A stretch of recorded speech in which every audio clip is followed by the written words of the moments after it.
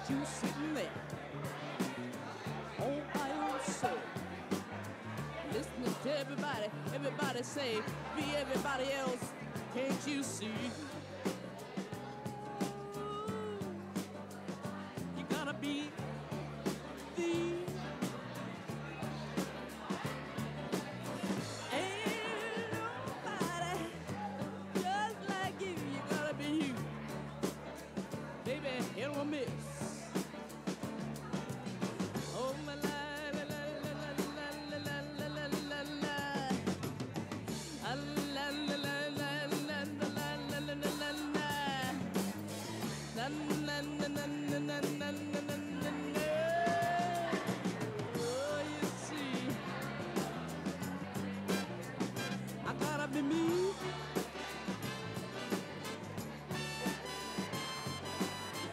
Ain't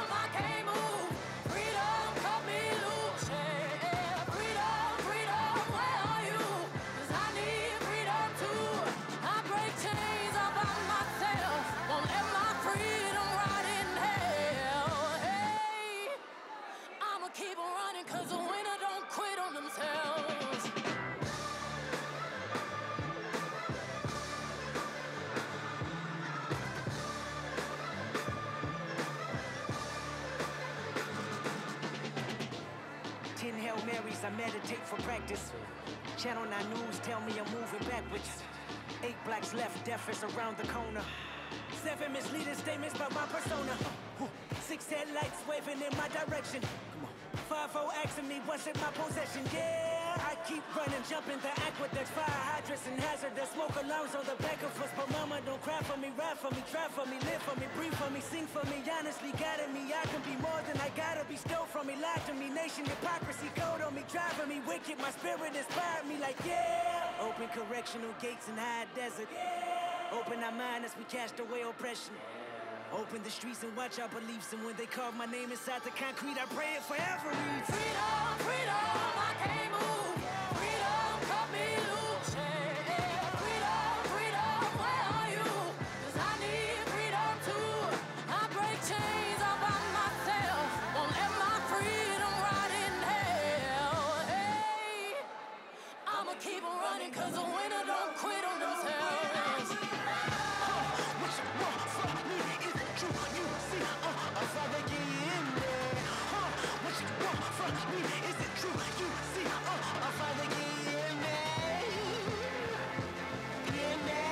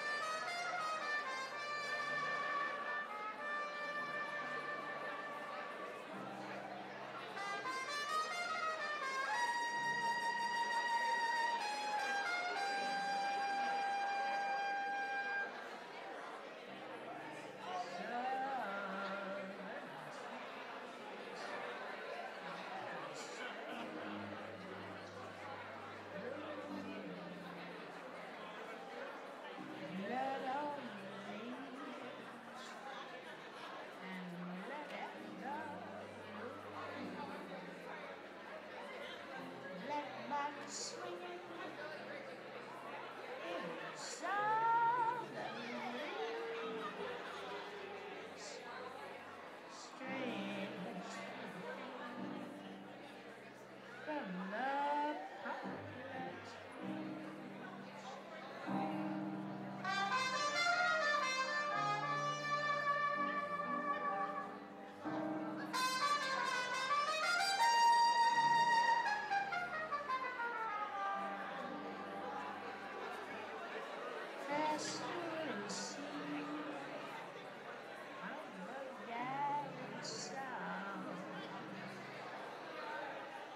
Bulging eyes and the twisted mouth,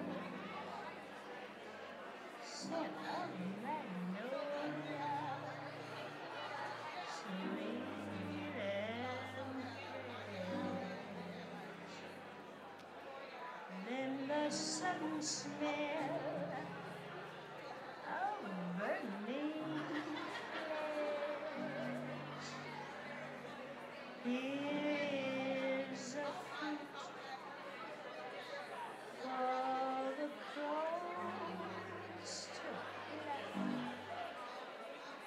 for the rain together, for the wind to suck, for the sun to rise, for the tree to dry.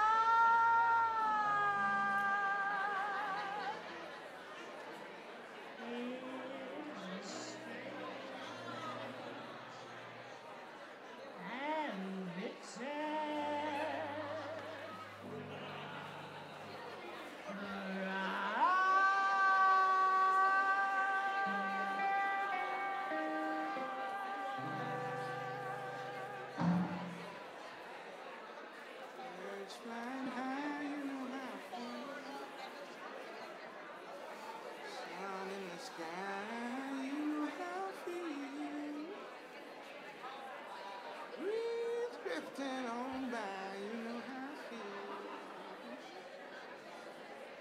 It's a new dawn, it's a new day.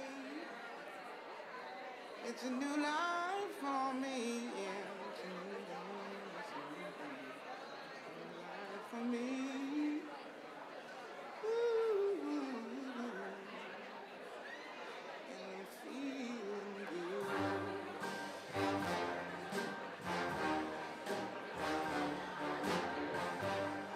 Fish in the sea, you know how I feel. River running free, you know how I feel. Blossom on the tree, you know how I feel. It's a new dawn, it's a new day, it's a new life for me, and I'm feeling good.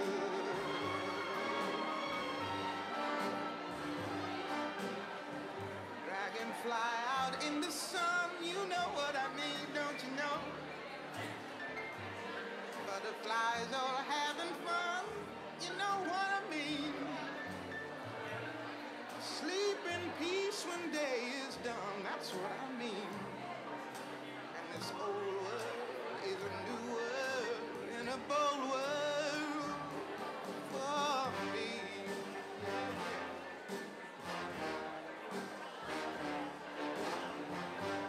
Stars, when you shine, you know how I feel. Scent of the pine, you know how I feel. Oh, freedom is mine, and I know how I feel. It's a new dawn, it's a new day, it's a new life for me.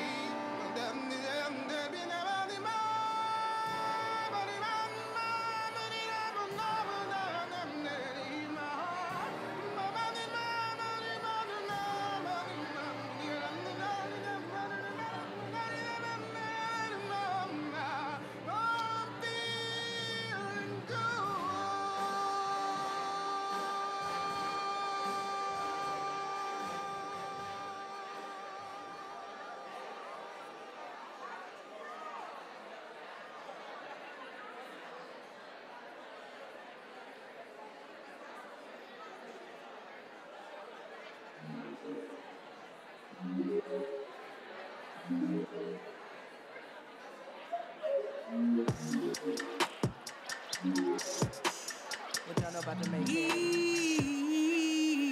In 1908, Ethel had a vision that would not wait. And for her honor and glory today, we are representing AKA. Our history is proud and long, 112 years strong, of capturing our vision fair. And we're doing it with style and flair. All my AKAs, throw your biggies in the air and wave. If you walking round in pink and green, let me hear you holler ski-wee. Our history is proud and long, 112 years strong, exemplifying excellence through sustainable service. And we help each other, for we know there's no other like our sister. All my AKAs, throw your biggies in the air and wave. If you walking round in pink and green, let me hear you holler ski-wee. All my AKAs, throw your biggies in the air and wave. If you walking round in pink and green, let me hear you holler ski-wee. Tenors, it's your note. Alpha, Kappa, Alpha. A little bit louder now. Alpha, Kappa, Alpha. Altos, here you go. Alpha, Kappa, Alpha. Put that dip in it now. Come on.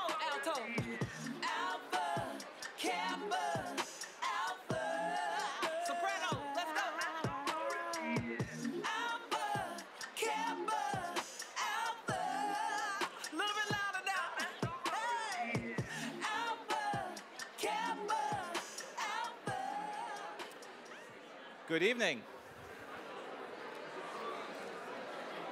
Good evening, everyone.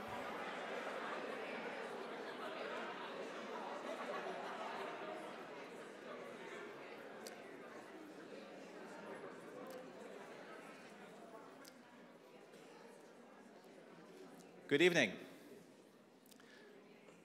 I'm Martin Kremmers. I serve as Dean of the Mendoza College of Business. I have the distinct honor of welcoming all of you to tonight's very special event. Powerful Conversations with Dr. Angela Logan and Dr. Glenda Baskin Glover.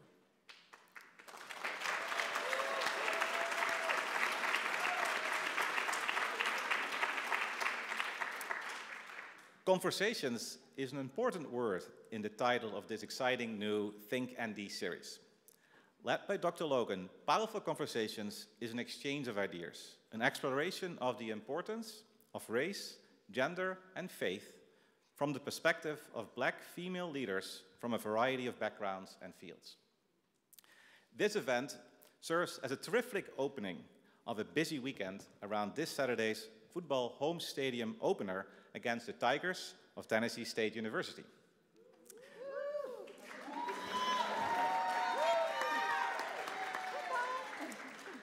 Welcome, everyone, in particular from Tennessee State University.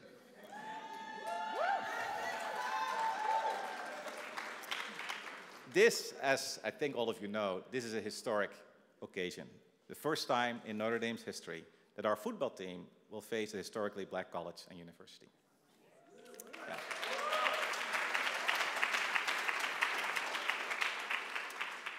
In honor of this historic occasion, we are delighted to have Dr. Baskin Glover, the president of Tennessee State University, with us tonight.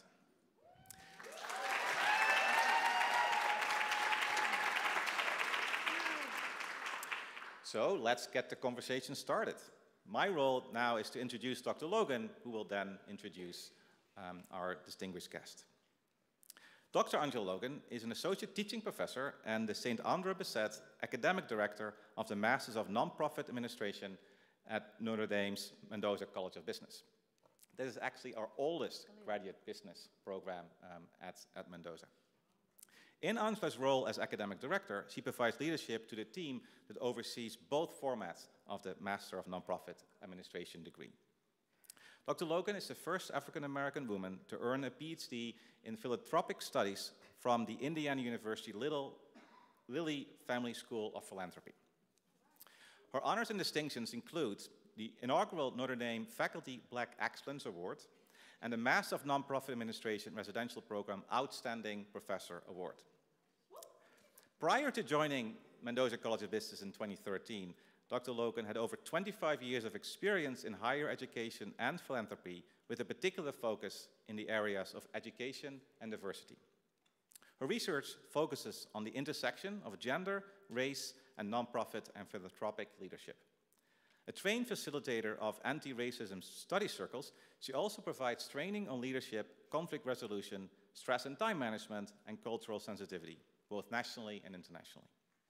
She currently serves as president-elect for the Nonprofit Academic Centers Council and is a member of the editorial board of the Journal of Nonprofit Education and Leadership.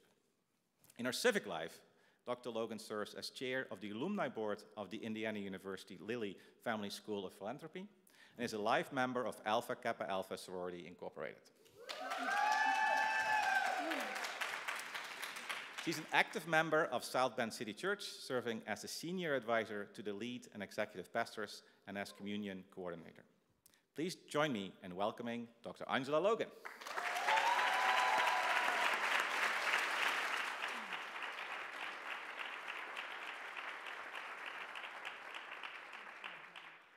Thank you for that lovely introduction, Dean Kremmers.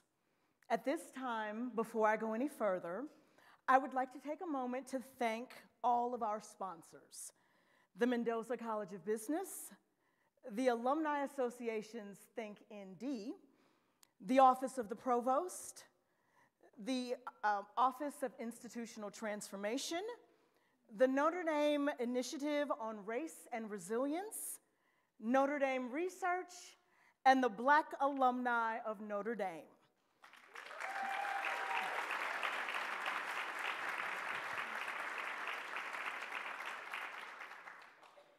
Also, thanks you to University Enterprises and Events, the staff at the Morris Inn, the chefs and the bakers, the media specialists and the servers who have lent their talents to bring to life what promises to be a very special evening.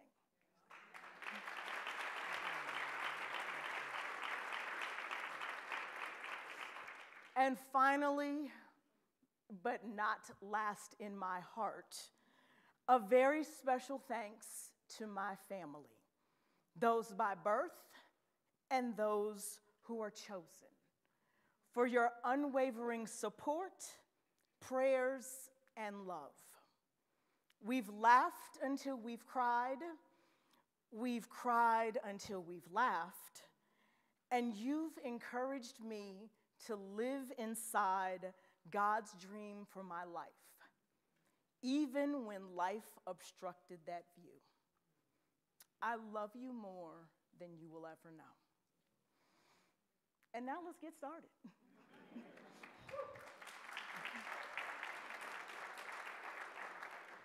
Have you ever wondered what 8 months of planning and 20 years of research, dreaming, and prayers could look like?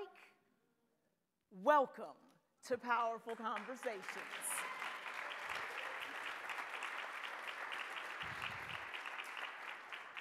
An opportunity to begin answering the question, given the demographic estimates that the U.S. will become a majority-minority country in at most 23 years, what will the seat of power look like in the future? Through powerful conversations with Black women leaders from all walks of life, we will explore a new framework of leadership. And I could think of no better person to start this series than the one and only Dr. Glenda Glover,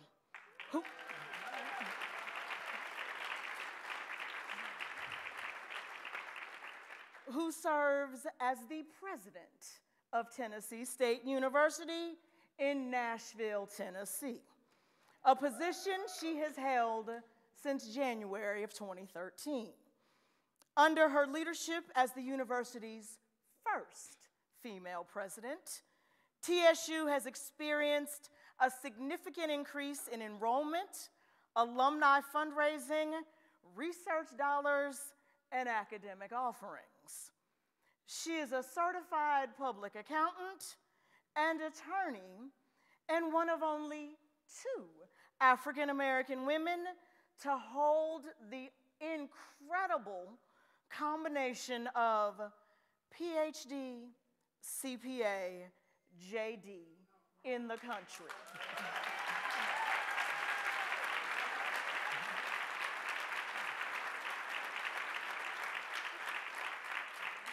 As I would do with my students in class, snaps to you.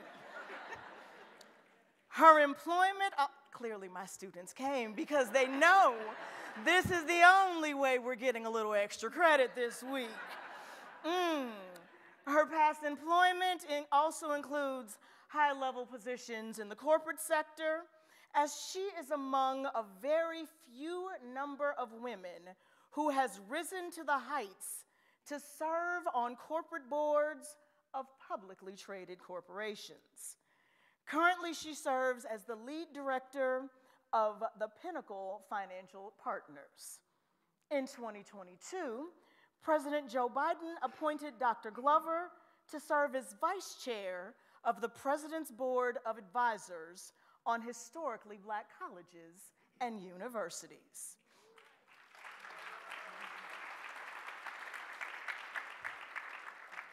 Her educational development began as a student of her beloved Tennessee State University, where she majored in math. God bless you. After earning a Bachelor's of Science degree, she pursued an MBA from Clark Atlanta, then completed her doctorate in business from GW, George Washington, and later completed a law degree from Georgetown. And on top of all of that, Dr. Glover is a member of several professional, civic, and nonprofit organizations, the recipient of numerous awards and honors, and most recently receiving the prestigious Thurgood Marshall College Fund Education Leadership Award as the 2018 HBCU President of the Year.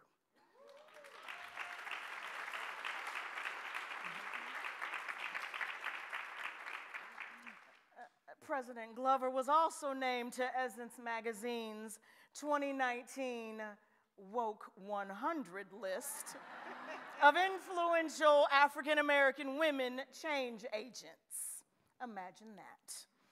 And power players that also include First Lady Michelle Obama and Gayle King of the CBS Morning News. In 2013, she was named Diverse Issues in Higher Ed's Diverse Issues in Higher Ed's prestigious list as one of the top 25 women in higher education.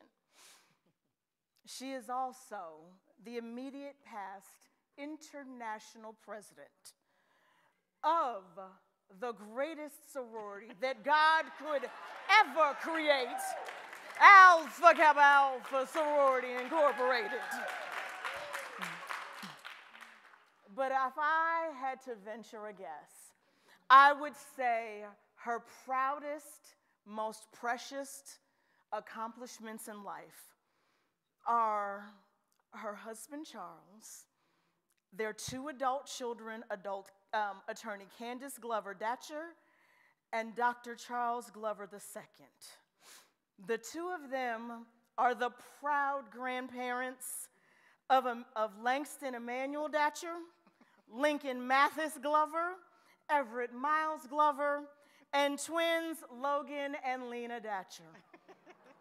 Good evening, Dr. Glover.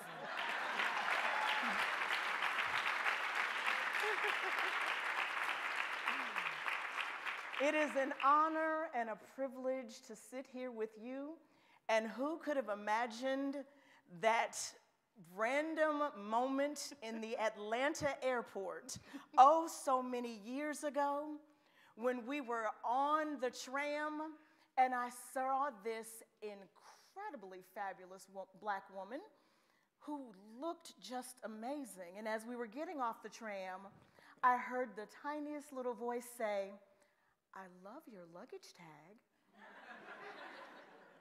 And I shook my head a little. I raised my shoulders. "I love it. Oh my, it's you." Well, then there's that.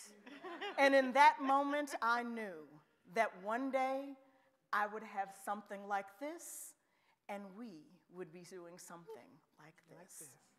So thank you. After all the accolades that I just went through, what's one thing that most people would not know about you that's not on your impressive bio? What a starter. Thank you.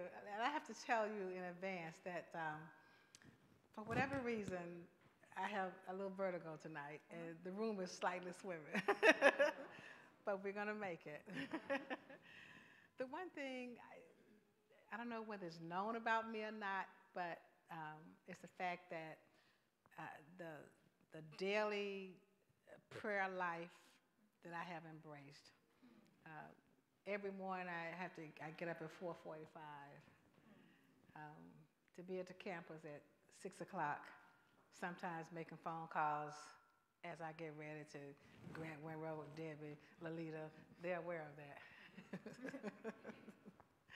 And there's a moment of meditation that has to take place, because leading two organizations for the past 4 years up until last summer, that's something you can't do on your own. So you have to start each day with prayer. Lord, I'm going to Alpha Kappa Alpha, I'm going to Tennessee State University. I need you today. And so, but other than the spiritual side, there's one thing that is almost hilarious, and that is, I just love to study airports. Isn't that odd? I've sat on 2 airport boards, you know, as chair of the airport board in Jackson, Mississippi, and a member of the Nashville Airport Authority. It just fascinates me. I can be taken off and I see a crack in the runway. I'll email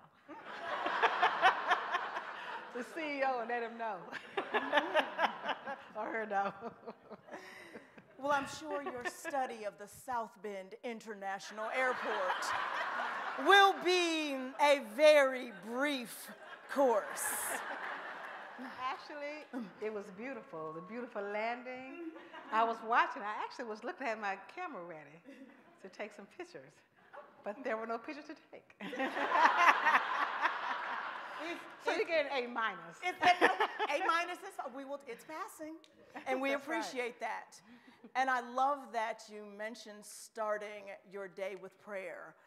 One of the things that I often say is, if you don't have something to ground you, this work will grind you up. Yeah. And so being able to pause and reflect, I often similarly will get up in the morning. My internal alarm clock goes off at about 5:30. And so I'll just stop. The coffee maker will go on, and it's me, God, and the birds. And it's a beautiful way to do it. After 10 years of service, you recently announced your retirement at the end of this academic year. Why now, and what's next? After serving as president of Tennessee State University for nearly 11 years, and after achieving almost all I had set for myself and for the university under my watch, to achieve, we accomplished that. And so I realize now that my voice is needed in a much larger platform, a less restrictive platform. When you look at what's happening in the world today, the Supreme Court evisceration of the affirmative action, when you look at the cruel conversations going on in Florida, and some others that are having similar conversations, much quieter, but still they're taking place, it makes me know that it's time for voices to be heard, and for us not just to be leaders, but to become influencers, and to be there to work in that arena to a much larger space where we're needed. HBCUs are having financial difficulties. They're having problems with collaborations with other entities. And so the voices are needed, and help is needed. And I want to be one of those voices. Wonderful.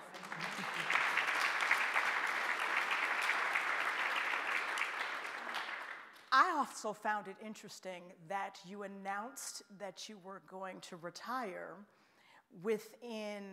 after having secured the commencement speaker that you'd been working on for 10 years.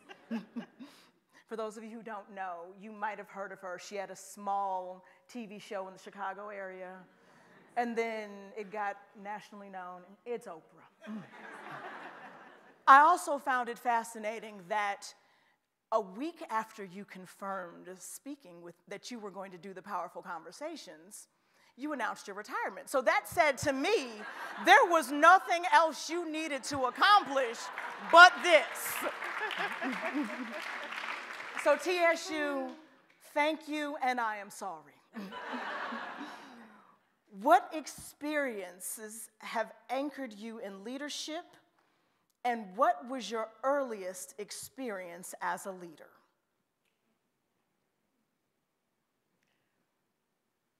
Well, I knew early on, after seeing certain things as I was growing up, to be the daughter of a civil rights leader comes with a lot of responsibility and you see a lot of things you wish you didn't see. And one day, one of my friends, when I was much younger, maybe 10, 11, 12, we watched his house burn down because we lived in the county area of Memphis, and the fire protection would not allow them to assist certain neighborhoods, and we fell on the other side of the track. And so when I saw that, we were all just teary and very emotional because they had fire hydrants and they had the hoses, but that couldn't help. So the next day, my dad led this march downtown for fire protection in our neighborhoods, and so I went with them, and I think I was in the 4th grade, so I must have been 8 or so. And I knew then that I didn't know I wanted to be a lawyer, but I wanted to do something that would serve people, that would help the neighborhoods and the individuals that needed help the most. So it wasn't so much a leader as was watching the leadership and knowing to start developing what I wanted to do, and I knew it was something in the area of service. What did you want to be when you grew up? I wanted to be a preacher. It was 12 in my family, so I said, oh, well, I may as well follow suit, you know. But I thought about being an astronaut. Okay. Because, and then as I grew up and I got older and understood more about education, I got to TSU, and I would wonder, well, before I got to Tennessee State, I would ask others, what is the hardest major in the world? I said, I want to do that. And so when my friends were out playing hopscotch or jacks or other poor games, I would go to the library and do research on what is very difficult. So and I got to TSU and they said it was math and engineering and physics. I said, okay, I want to do all of those 3. They said, well, you can't, you have to pick one. So I picked math because you have physics and math. I said, great, I can get 2 hard areas. And then I said, well, when I graduated, what is the hardest exam we can take? So I went to the library, and there was no internet, and researched. And the CPA exam had the lowest pass rate. I researched the bar exam, all of them had low pass rates for African Americans, lower. But then the CPA exam was almost nothing. I said, I'm going to show them how to pass this exam. Boy, was I mistaken. It was the hardest thing I've ever done in my life. And I didn't pass it the first time, I didn't pass it the second time. But I kept at it until I passed it. But eventually you passed. Oh, I will see your preacher and raise you a doctor and a cheerleader. So, yeah, I think it may have been something to do with the Dallas Cowboy cheerleaders, but I'm not sure. And now what I say to people is, I've earned my doctorate, and I'm the biggest cheerleader for the nonprofit sector and God's people you'd ever meet. So there you go. You So did. it worked. So it worked. How do you incorporate your cultural identity into your work? And how do you foster an environment where your cultural identity can thrive at TSU? TSU culture is, we're HBCU. We serve largely African American students. And it's not limited to African American students, but that's our population primarily. And so we embrace that, and we're proud of that. And we seek out to assist those who need it. Because I say I can take any student and make them a scholar. So we seek students. We want the top of the line, the top quality students. We want those, the top tier talented students. But everybody didn't have a 4.0. Just some had the high 2.8s, 2.7s. We don't leave them behind because we put together curriculum that will help them and catch them up. And so we have some who are slower than others, but they graduate and they do well. We have not so much studies that are formalized, but we talk to our students, those who started out a little behind, but they caught up and passed, they're doing well, and they're contributing back to Tennessee State. And that is the key. One of the things I often joke that I've even taught my father is that at the end of the day, It doesn't matter what your role is at an institution. We all work in admissions and development. That's right. And so a happy student means a happy alum, and a happy alum is a giving alum. Let me ask my alums, sister. Absolutely. First, all TSU alums. All my TSU alum.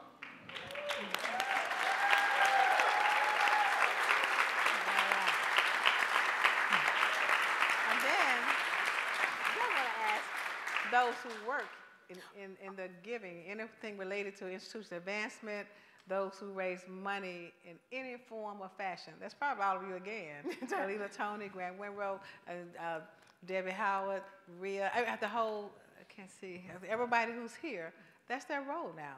So we all are fundraisers. We know we all, everything is about the students. So we're here, you're here Notre Dame because of students. You can't, if they were to go home, we'd have to go with them because we can't have nobody for us to serve. So if you're not student-centered, you don't belong in higher education. You don't belong in education at all if you can't make the students your priority. And that's what I do. That's my life. I feel like say that a little louder for the people in the back. If we don't make our students a priority, what are we doing? We have to make sure their lives, we want to better their lives. Absolutely. And that's what we're here for. And sometimes we take on different roles. I never knew I was such a social worker because they bring in their problems. And you sit there and you listen to them and you try to assist. And we have a counseling center, of course, but you wear different hats, not just as president, but as leaders on the campus. That's your role, to make sure you ensure the viability of their future. Absolutely. I often joke that if I knew then what I know now, I would have gotten some additional coursework in pastoral care and counseling. Because that feels like 90% of my job. 5% administrivia and then 5% teaching. But that's it. It's about making sure the students feel seen, safe, known, loved, and a part of the family. Yes. Yeah. Do you believe that your professional identity has been influenced by your intersectionality as a Black woman? Probably. I mean, How so? I'm a Black woman. That's what I do. That's who I am. There are issues that Black women have that others don't have. There are issues that Black men have that others don't have. Issues that white women have that others don't have. It was a white men have. I know the category. I know where I fit, in that square. And so I embrace that again and make sure that I know I have to work harder. I know I have to work smarter and convince others. But there are some ups and there are some downs. So and we work through it all because we're leaders and leaders have challenges. So that's one of the challenges is knowing where you are, who you are, and staying on track. You can't let others take you off track. You're gonna have some haters. You're gonna have those who are gonna put some stumbling blocks in your way. You're gonna have those who are going to side with opposition against you. I want you to keep going. That's why you get up every morning and pray. So you can stop that opposition. As my pastor in grad school used to always say, new levels, new devils. New devils. Yes, that's right. What advice would you give because there are many students in the room, most of them are probably mine, because I made sure that they were gonna come. But what advice would you give to young women entering into the workforce and entering into leadership roles? To work hard, work smart, and don't let anyone outwork you. I tell you, I get in at 6 every day. Like I said, every morning, get in at 6. I'm not saying that's what you should embrace, but you have to do the work. You start now. Be competitive, but don't be cutthroat.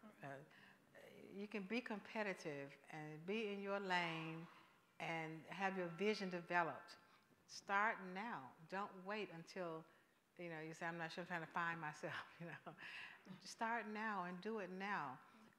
Don't try to get in anybody else's way and to stop anybody else. Stay in your lane and do what you want to do what you're called to. We all have a calling. We all have a call to answer. It may not be a Damascus Road call or a burning bush call, but we have a call to answer. And so answer your call, stay with your vision, keep going. And again, work with others. You know you have a gift. Your gift will make room for you. You don't have to do anything to jump start or hurt anybody else. Just do your thing. Work. You have to do the work. Kamala Harris, Vice President Harris says you must do the work. You have to do the work. And so you have to work hard and be competitive, remain competitive. You mentioned earlier that you start your day in prayer and meditation. How are you able to balance or integrate your family life, your faith, and your work? Well, the work day is about 12 hours a day. And you get rest and sleep somewhere in between. You know? Find a meal here or there. And then you have to have supportive family. You won't always have supportive family. I do now. I haven't always had the support that I needed. You know, I'll never forget one day I was working hard, studying for the CPA exam. So I asked my husband, can you just watch the babies while I'm just going downstairs? I'm just going down to get some formula to come back up.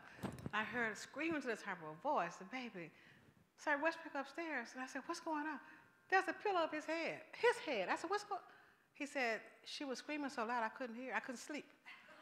So those are the kinds of things, you know, we don't always tell. Well, I hope he's not listening. You know, we don't always tell all the story because we want it all to be pretty, and it's not always the beautiful story. Sometimes there are some things that you laugh yourself through.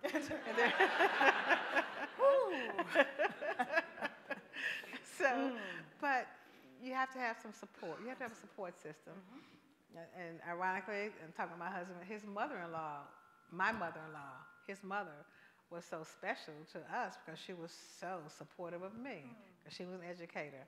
She was so supportive of me. And so when people say, I don't like my mother-in-law, I said, you're kidding me, right? You know, because I loved mine. Excellent. What has surprised you the most in your career in leadership? I think the biggest surprise is the level of non-acceptance that Black women have to endure. It's not taught in a textbook that you won't always be accepted. You're going to be questioned. There's going to be an asterisk by your name. They're going to look for things they're going to try to set you up. They're going to seek out who's your opposition. Then they're a partner with your opposition. And that will become their source of information. And the opposition is proud because they now are being talked to by people who are in the majority of the population. And they continue to feed information to them just to help to bring you down. So that's the biggest surprise, was the fact that you just, no matter all the degrees that you called off, that doesn't matter when there's a constructive, systematic effort to bring you down.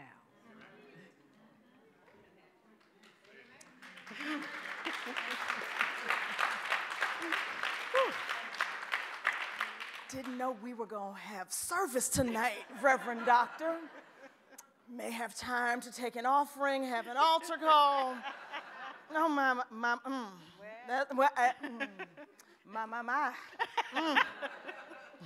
Speaking of money, today marks the end of Black Philanthropy Month, a global celebration and concerted campaign to elevate Black descent giving and funding equity.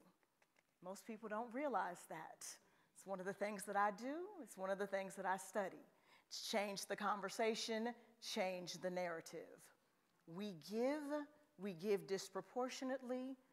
We give to the things and the organizations that matter most to us. During your tenure as the international president of Alpha Kappa Alpha Sorority Incorporated, one of your initiatives that I absolutely loved was HBCU for life. And part of the reason why I loved that is when you rolled out your platform, you asked the audience to stand. And it was not just if you were an alum, if you were graduated from an HBCU, or if you sent your children to an HBCU. But if your parents went, and I stood proudly, because my mother was a proud alumna of Alabama State University. And then you said, if your heart and your wallet have been to an HBCU.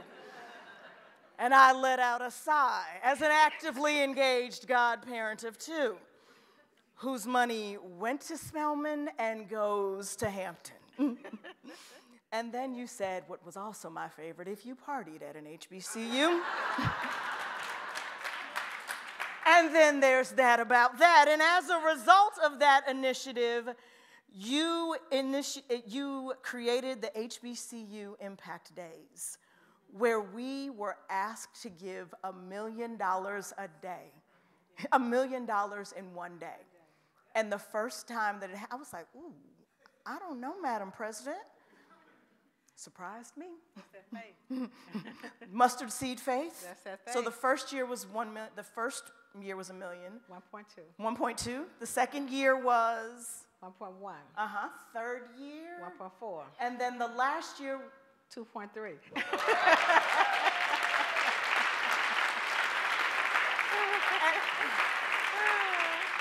And remind me again that last year was in 20.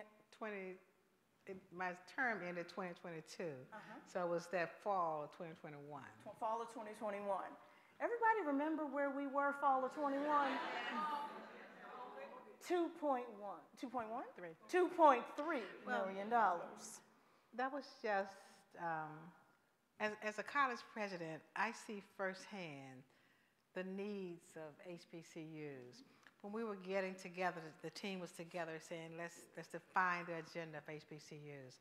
So someone recommended an awareness campaign. So I said, awareness?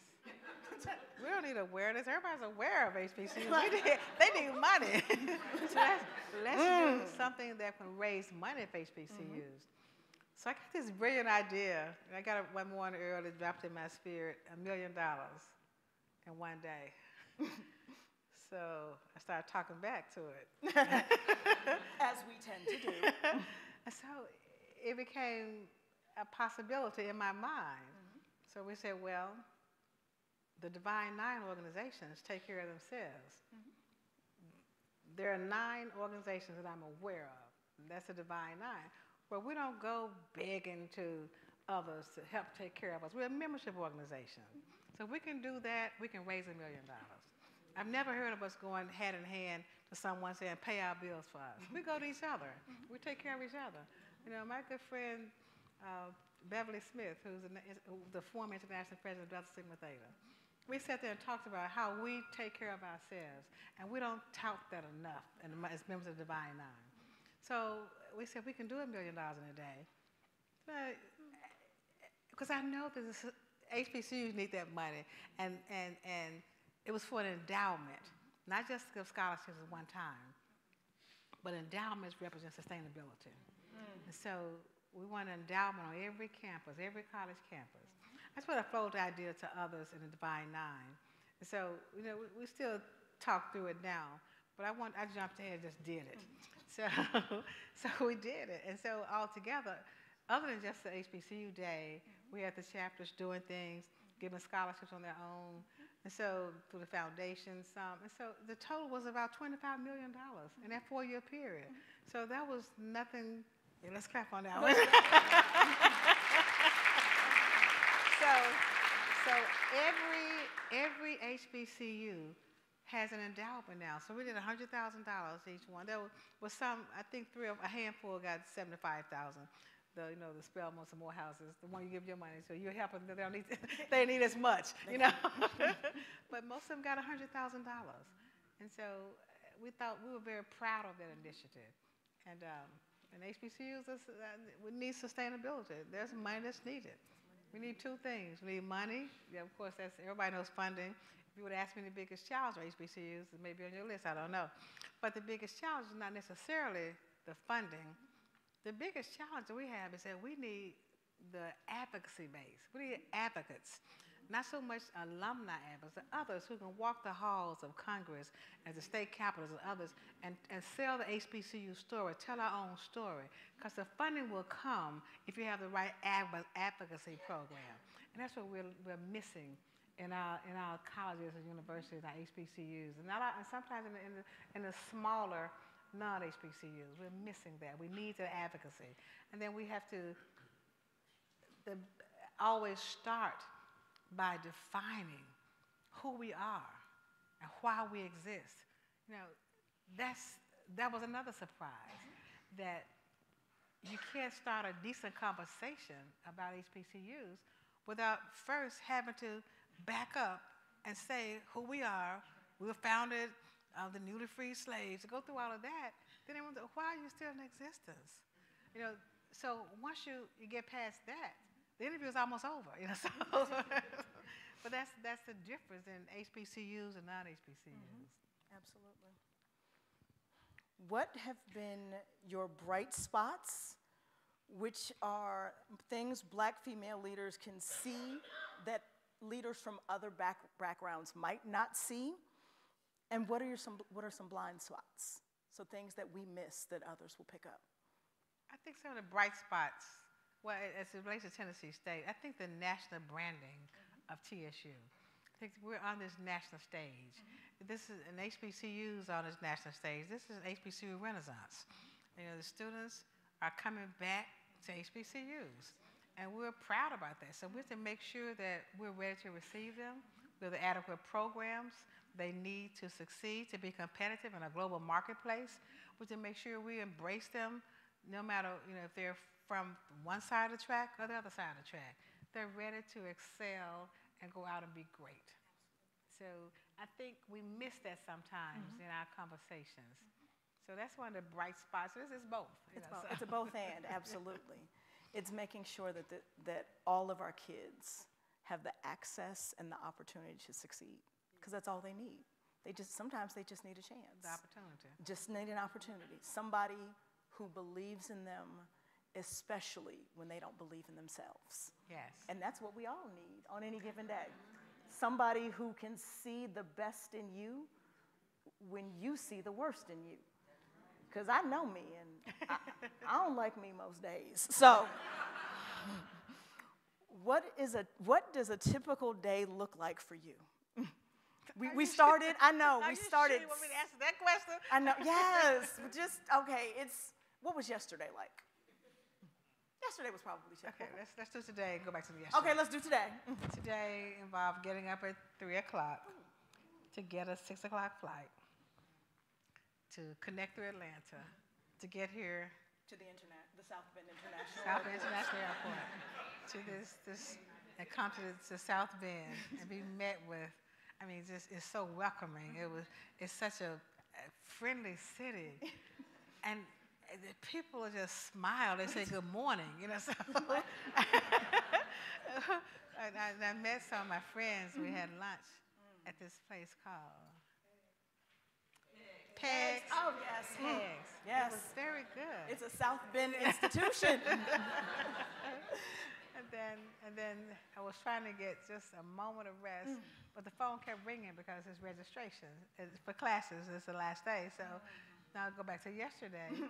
I met with, the first 2 weeks of school, I completely shut down and just work with students, trying to get them back in school, help them find money, talk to parents. Sometimes parents are a little upset over different things because they want what they want. And it's hard to say, well, I'm really sorry, it's going to take a little bit more money than what you want to put out.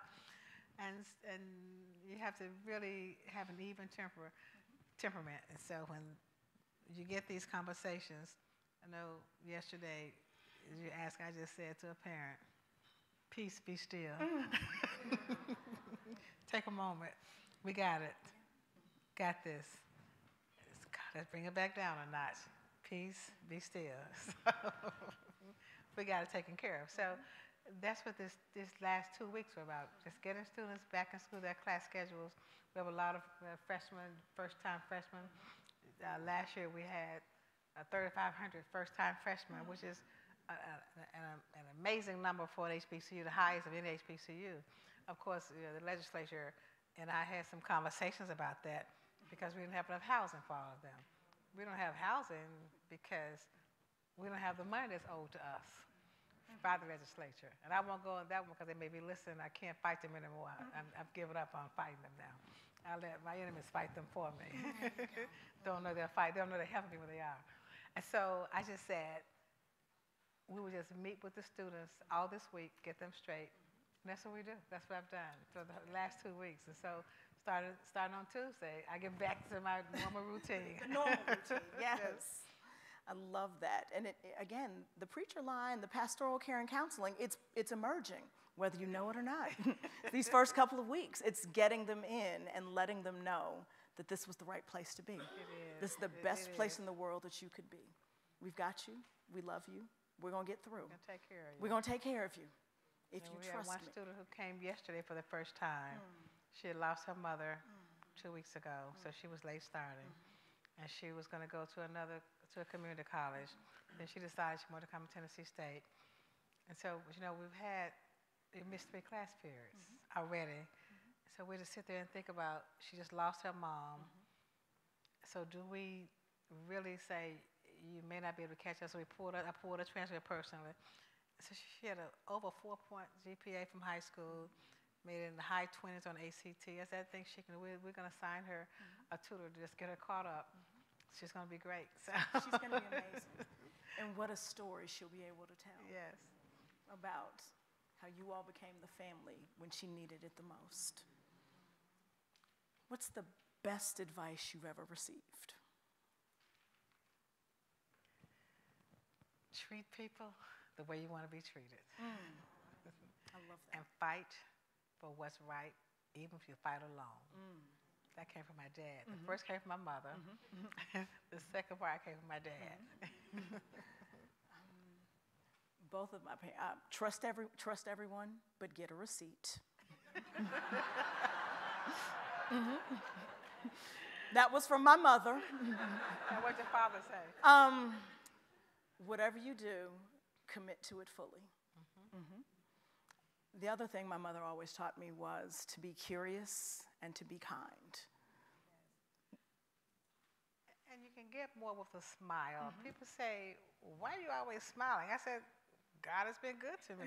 So I have no reason to frown. I have no right. Even when you're frowning within, you must smile on the outside. You must smile on the outside. Keep that face, because you may be helping someone get through something. If they see you all bust up and crying, then you may not be the inspiration they need at that moment. So try to always smile and help somebody else. Because a smile is helpful. It's like laughter is a healer. A smile is a healer. I think you actually lose weight when you laugh. So at least that's what I told my doctor. I don't know. She didn't really believe me, but Well, let's start a laughing campaign. there we go. Mind, body, wellness. We're all going to laugh together. We chose Sankofa as the symbol for this series, which is a bird from the Twi language in Ghana. And it loosely is translated as, it is not taboo to go back and retrieve what was lost. Go back and get it. How does this play a role in your leadership style? Go back and get it.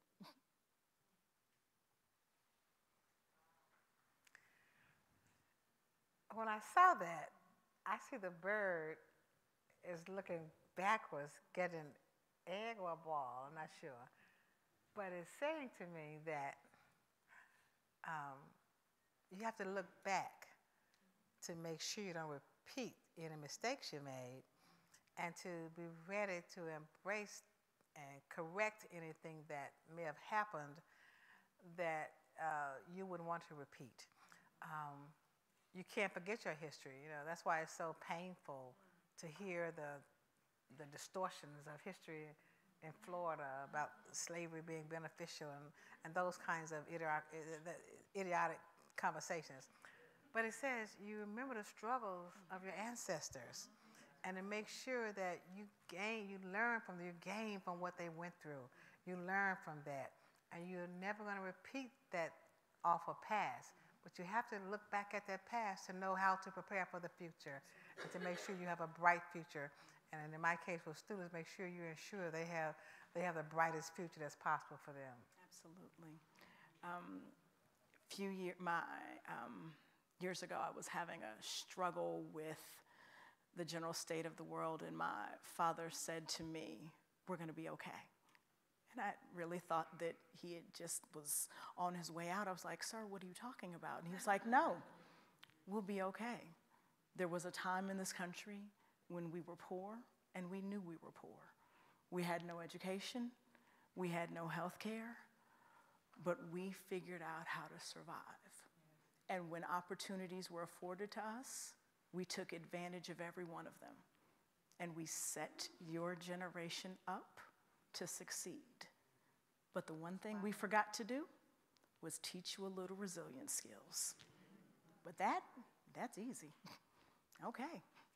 And because my father taught, I'm an only child, and I've learned a lot of sports, I immediately went to, "Put me in, coach. I'm ready to play."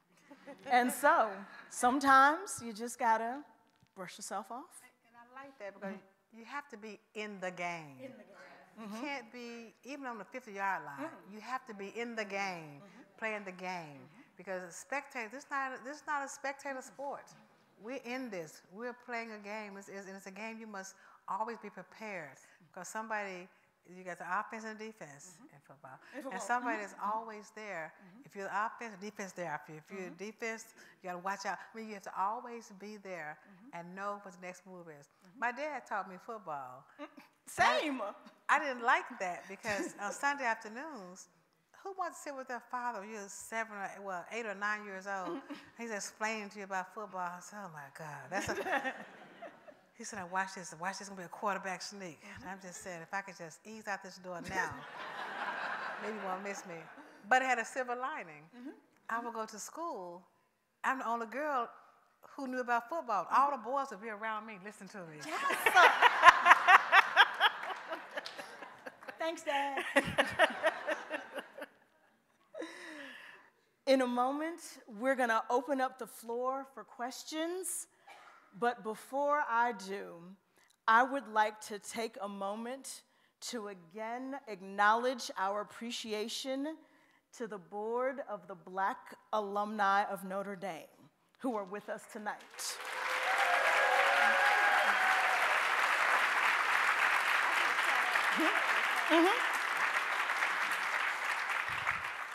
Inviting Dr. Glover to be here in person rather than virtually, which is how this podcast typically will go, was actually their idea. So we are grateful for their idea and their request. Will you please stand and be recognized?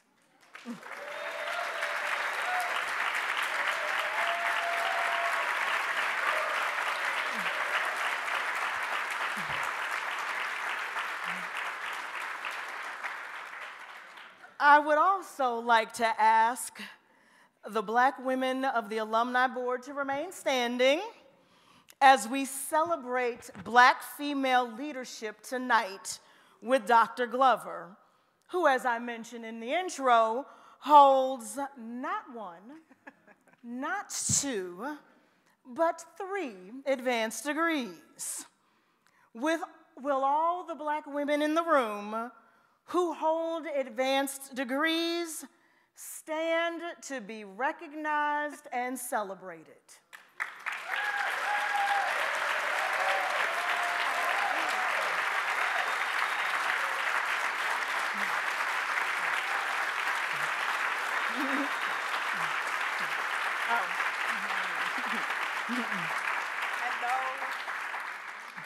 And those who are working on advanced degrees. And who in here, I know I saw some of my babies who are working on their advanced degrees. Don't make me call y'all out.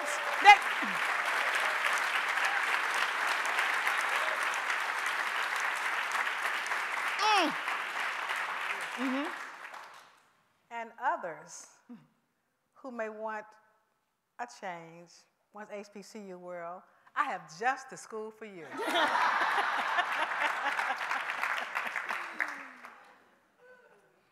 For those of you who have a question, I invite you to come to one of the microphones in the room on either side so we can hear, and we will try to answer as many questions as time allows. Don't be shy. You can do it. I believe in you. Excellent. It's all you. Yep, it's all you, sis. He was coming back here with me, okay? First of all, I would like to say thank you, Dr. Logan, for your amazing questions that you've been asking. And to Dr. Glover, thank you for being here. My name is Tiffany Russell. I'm a counselor at the Counseling Center here at the University of Notre Dame. I want to first thank you for this conversation. I recently enrolled at a HBCU to complete my doctorate degree. And this conversation, thank you. And this conversation, seeing you both up there really just affirmed my decision. And so I'm just so grateful to be in this space with you all. You kind of addressed part of my question earlier when you were talking about the struggles that we have as Black women as we are trying to make our way into leadership positions. I just want to know if you could say a little bit more about how you handle the systemic barriers that are often really feel impossible to get past as we see the need for change, have a heart for change, want to be a change agent in some of these places, how you would suggest that we continue to do that when the task sometimes seems impossible. Very good. You have to confront it head on, but not to be antagonistic about it, but to be in a peaceful space. You know, make it known that you were offended by something that was said, or that you felt that you're not being fully appreciated, or you like to show more what your skill set, what you bring to the table. Sometimes it's not known what we can really do, and so we have to let people know. Look, my ability, my capability includes this, so I like to be considered for that. But I always say keep it as peaceful as possible. You can't win a shouting war. It's not going to happen. So sometimes we can't control it as much as we try to. But it's just let it be known that there's some disagreement. Just be disagreeable. But disagree would not be disagreeable. That's my recommendation. Two things I would add. One is, as I said at the beginning, if you don't have something to ground you, this work will grind you up. If you don't have something to ground you, this work will grind you up. And the other thing that I'm often reminded of is the fact that my 4 grandparents, I had one grandfather who was a dirt farmer in Hope Hull, Alabama. I had a grandfather who worked in the steel mills in western Pennsylvania. And my grandmothers were the help. Between the 4 of them, they had 24 children. I say on a good day, I can name all my aunts and uncles, and on a really good day, I can put them in birth order. I have very few of those good days. But when I explained that to someone, they said, oh, that's where you get your work ethic.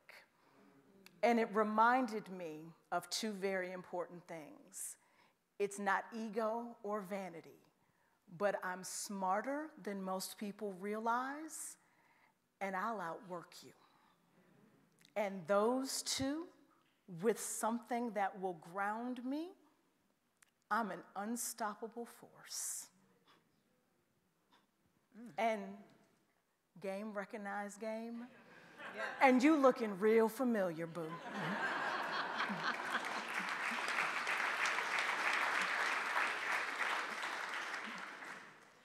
Dr. Glover and Dr. Logan, thank you. The ancestors have put us together, and we are standing on your shoulders and realizing the brilliance of the space in this room, so thank you for that. My question to you, Dr. Glover, is if you could go back to little Dr. Glover, now that you know what you know, what would you tell her that might change or not change what she thinks about who she will become? If I had to do all over, start all over, I tell you one thing I would have done. I would have trusted God sooner. I would.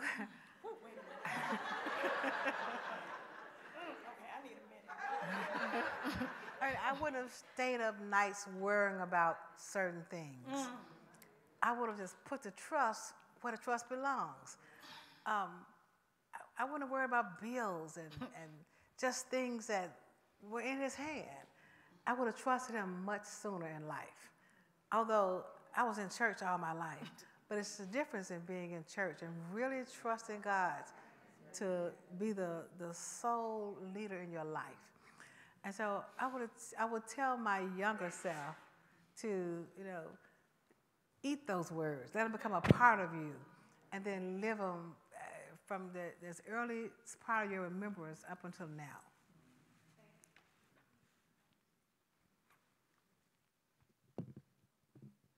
Doctors, thank you so much for sharing your life and your time with us.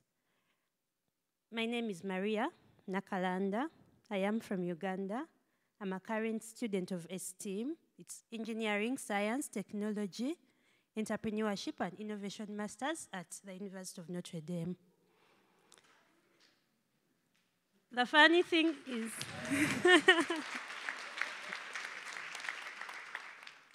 it's funny how I had to come up with a second question because my first question was slightly related to hers. And probably you've discussed this a while earlier. When we talk about diversity, equity, and inclusion, I sometimes feel like it's one-sided in a way that we do not embrace fully the fact that everyone has something to offer on this table. So it's a conversation that I get to with a kind of sticky approach because I feel like at the end of the day, it always bends towards a certain level. So my question is, what has been your experience with imposter syndrome? And tell us about a time when it hit so bad and what do you do about it? Thank you. Imposter syndrome. The imposter syndrome? Imposter syndrome. Oh. Nobody's tried to impersonate me. Feeling inadequate or feeling that you're not ready for the room or all the things. The voice and the There are days when you do feel inadequate. One does feel inadequate. I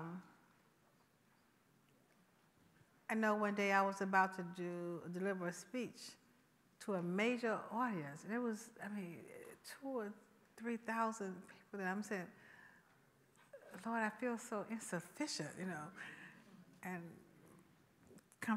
his voice came back to my spirit. You may be insufficient, but I am sufficient.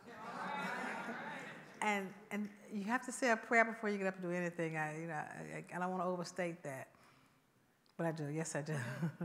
But there are times, even so, you feel like you may be in the wrong room, but you have to study to make sure you know what you're talking about, especially in some of the circles you're going to find yourselves, in some of the rooms you're going to be in, some of the conversations they'll ask you to participate. So you have to know the subject matter. You don't have to be a subject matter expert, but always, if you don't know, don't try to fake it. just say, I'm not sure about that one. And let me research and get back to you. But the worst thing you can do is give a false answer, especially one of us, because they would put that in the paper. That's all they would say. Glover said, but we fact-checked her. And it was not 5, it was 4.6. You know? The one thing that I would add to that is make sure that you have a circle that will cheer for you when you've lost your voice. Perhaps you had a dream for 20 years and you started planning for 8 months, and 30 minutes before it happened, you started freaking out.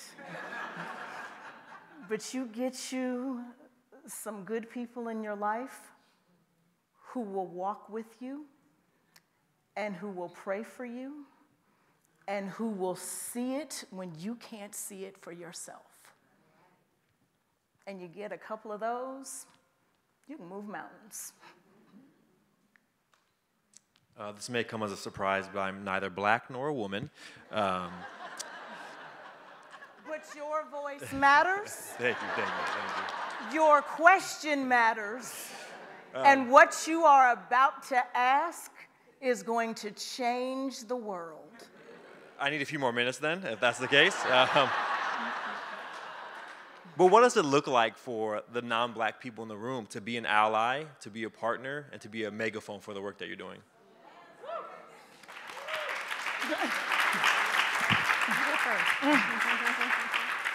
First of all, the fact that you asked the question, I don't know if you caught the love that you got right there.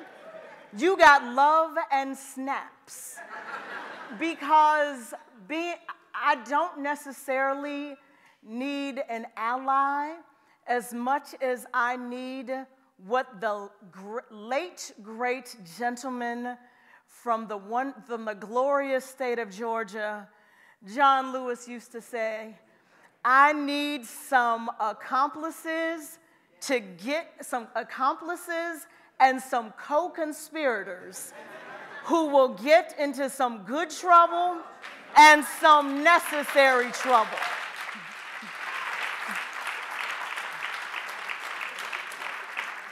You're going to be in rooms that I will never be in. So it is your responsibility in that room to make sure that I not only have a seat at the table, but you back my play.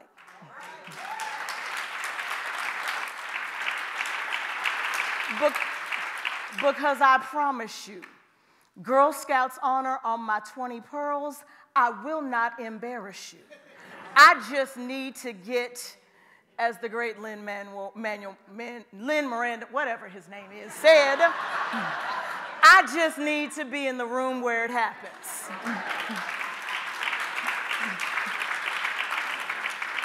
And that, my friend, is how you become an accomplice. Anything?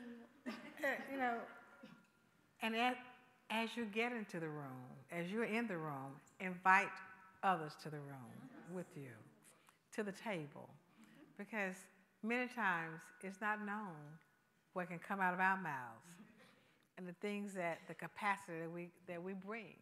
And so for you to embrace a question in that manner, the love we felt this, you saw the smiles, you could have the feeling that you would ask, what can I do? You know, what you can do is the partnerships, the relationships.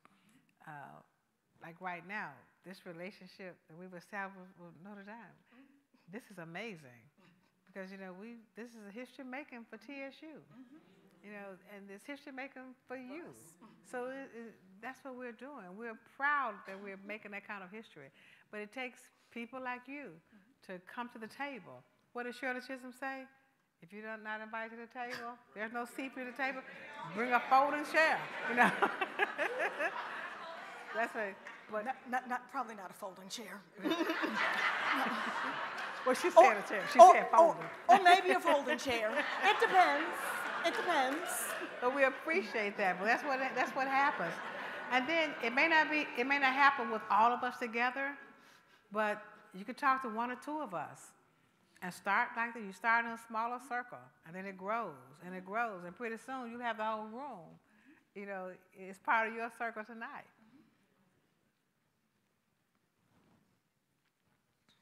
Hi, doctors. My name is Ezequias Caeros. I am a local senior in a South Bend high school here.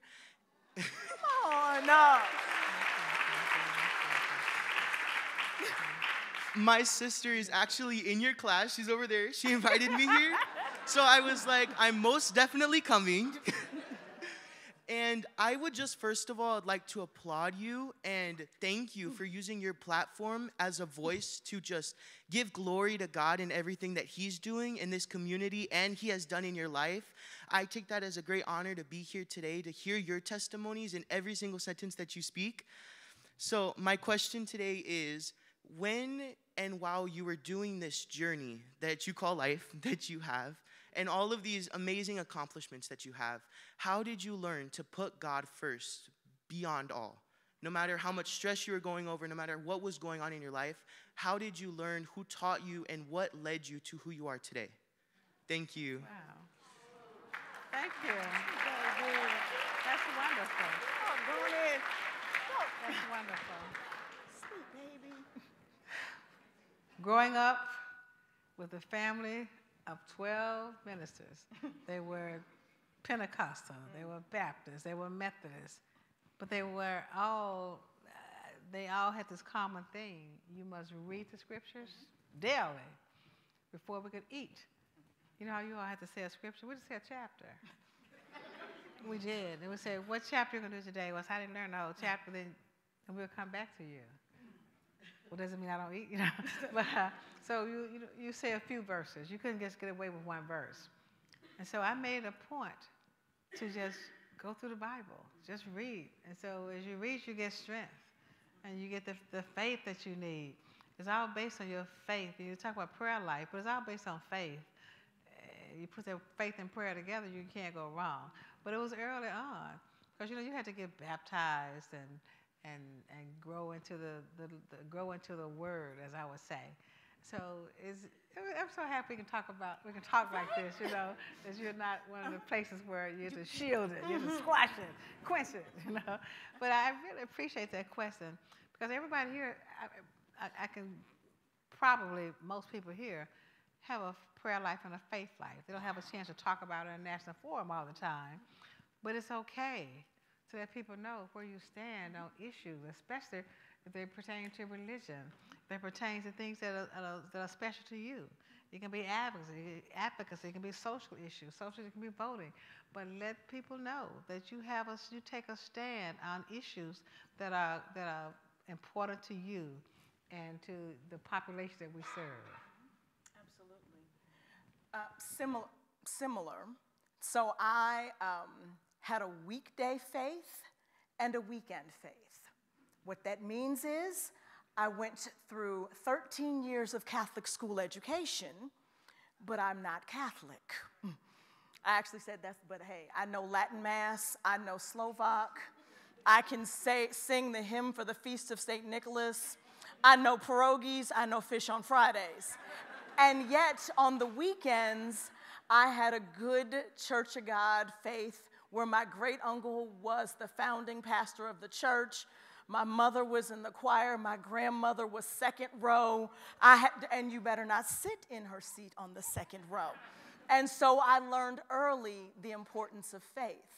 And when you have a weekend faith and a weekday faith that didn't always agree or align or use the same Bible, you had to, as my mother always taught me, in all you're getting, get an understanding. And so I learned how to deconstruct and reconstruct my faith as a 5-year-old. And it just kept growing and growing. And the more I learned, the more questions I had. And the more questions I had, the more answers I got. And I kept pushing and pulling. and it got a little rough, and it got a little raggedy, but I learned that I had to have something to ground me, and that was it. And it's funny that you mentioned about being in a place where you can talk about faith. Yeah. I use one of my examples, I actually used it in class earlier this week. We were talking about nonprofit boards, and my students asked, what's an ideal size for a board? And it's my favorite thing to say, and they're chuckling already. I was like, well, Jesus had 12. And it worked okay. He was the 13th member of his board. He had to replace a board member for obvious reasons, because sometimes boards have to have members replaced, and he had an advisory board of Mary, Martha, and the other Mary. So it's a good model. It works. I can't get away with that at other institutions. And sometimes, speaking of boards and your circle, be careful who you let in your circle. Jesus had 12 disciples. One of them was a devil. So you have to be careful who you let in your circle. And just keep note of what happens to the people in your circle. It's really important. You don't want to exclude anybody because of any discriminatory aspect. But just know that you're always watching what goes on.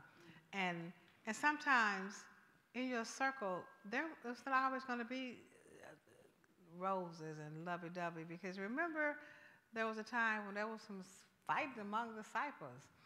Who's the greatest? Who's going to sit on the right hand? Who's going to sit on the left hand? And even Jesus himself got mad in church one time and beat some folk out.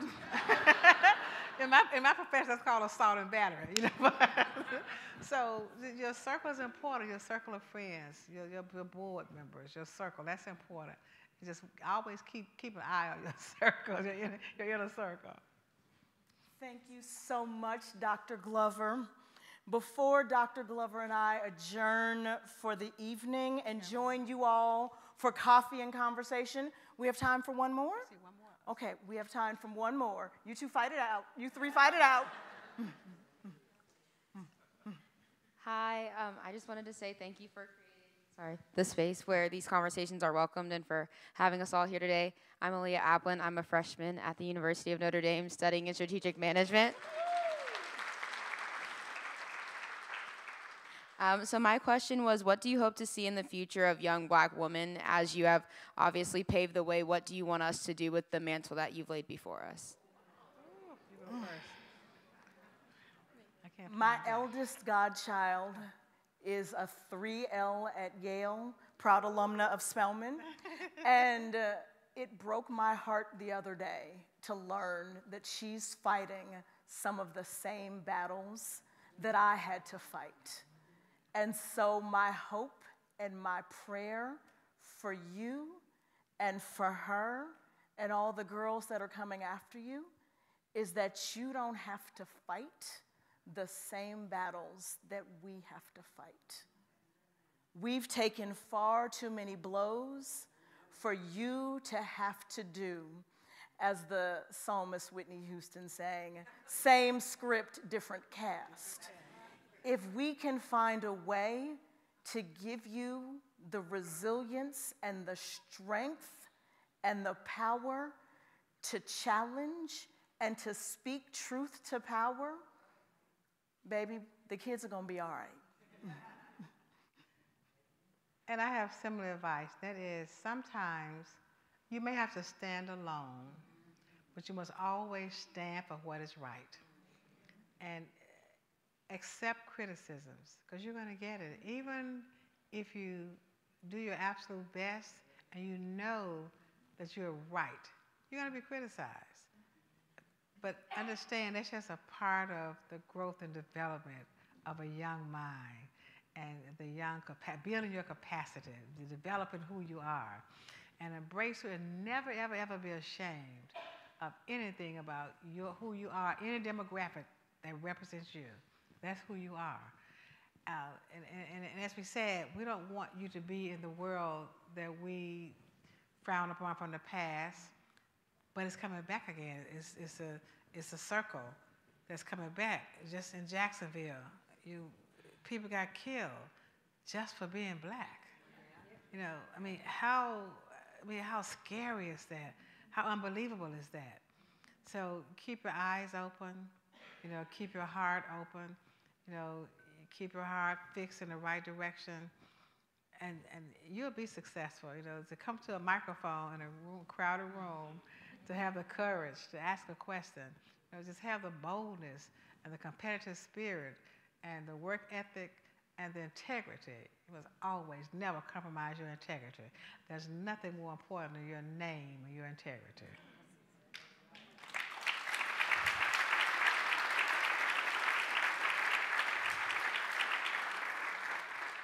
Before Dr. Glover and I adjourn with all of you into the foyer for coffee and conversation, thank you again for joining us, Dr. Glover. You will always be welcome at Our Ladies University.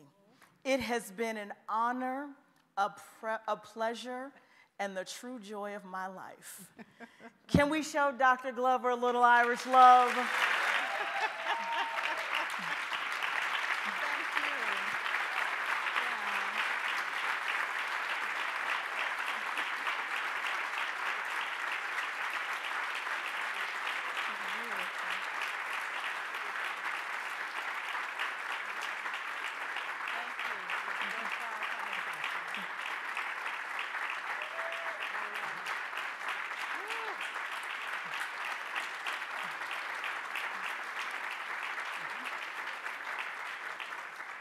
This has been an evening we won't soon forget. Thank you all for being here, and go Irish.